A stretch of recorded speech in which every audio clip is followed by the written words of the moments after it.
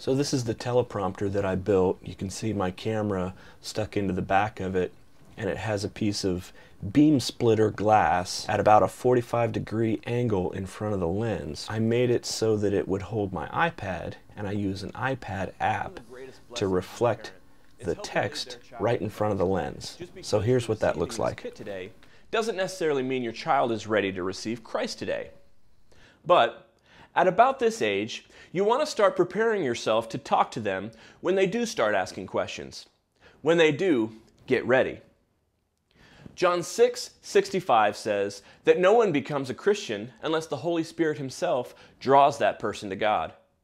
We don't know when that's going to happen in your child's life, but we want you to be prepared, as a Christian parent, to begin those discussions with your child. What we have found many times So with a little practice and some fine-tuning of the script and the scroll speed, you can do one nice long take without breaking eye contact with the lens.